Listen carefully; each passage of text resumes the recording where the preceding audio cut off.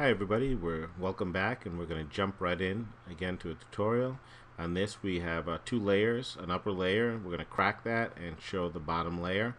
Um, just add a layer of white. Got a brush, and this is like a spatter brush. You see the loose pattern. You probably have several splatter brushes in there and you could actually make them and find one on the internet. You just want a loose pattern. Let's hit F5. Make sure that the yeah, that looks pretty good. The shape dynamic, size jitter, angle is rotating, and that's about all we need for now. Let's start. So I'm going to imagine that this texture is going to be cracked near the bottom. And as we get further up, the cracks are going to get a little smaller.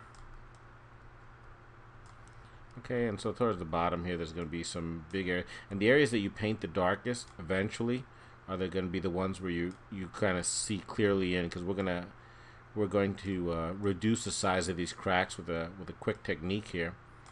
So if you want some areas to really stay for the crack to remain, to be able to see through to the brick or whatever underlying layer, you want to make those areas a little darker, like I'm doing here. See, those areas will kind of remain, and some of the other ones will kind of wash away and become finer cracks. Let's turn that layer off real quick. It's a little distracting. Okay, so we've got some fine lines coming out here. Let's join a few of them. Sometimes joining them makes for some interesting patterns later. Okay, this is actually an old technique, kind of revisited, and if it works, you know, I mean, doesn't matter how old it is. And okay, so we've got this basic setup here. What we're going to do now is we're going to filter, blur, more.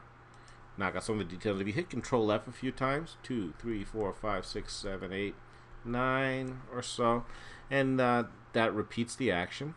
Then we're going to go to a filter in here called maximum.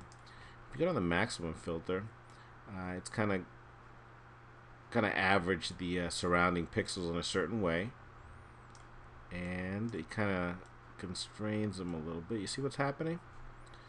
Okay, and if these were bricks, we could have followed the bricks or done different things to get slightly different patterns. Let's go to image adjustment levels, and I'm just going to pump this a little bit more. There you go. And then I'm going to go to sharpen that a little bit. Filter, sharpen, more.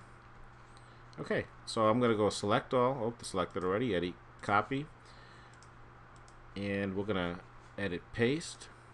Oh, darn it. No, I'm not. I'm going to create a mask. I'm getting ahead of myself. Edit, paste. And something is showing through. You can see that the underlying layer has not been exposed with this technique. Of course, it's not perfect. I noticed that I already had, when I experimented, I already left the bevel and emboss on, so you could turn on the bevel and emboss. You could experiment with some of the settings in here to get sharper or less sharp edges. You know, you can also toy with inner shadow, outer glow. Let me see, inner shadow. No, let me try outer glow.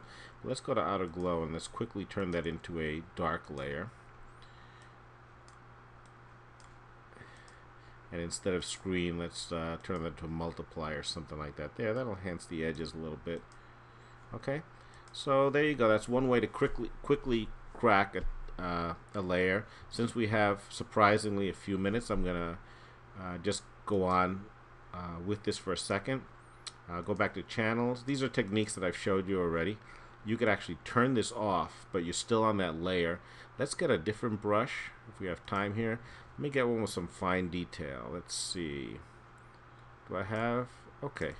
I don't have time to go digging, but let me just add a few cracks. You see what's happening here? Kind of in real time. Oops, I probably should have painted that out, but anyhow, I just want to give you the quick idea of what this is doing. You can quickly take that texture, and we're down to the last few seconds here.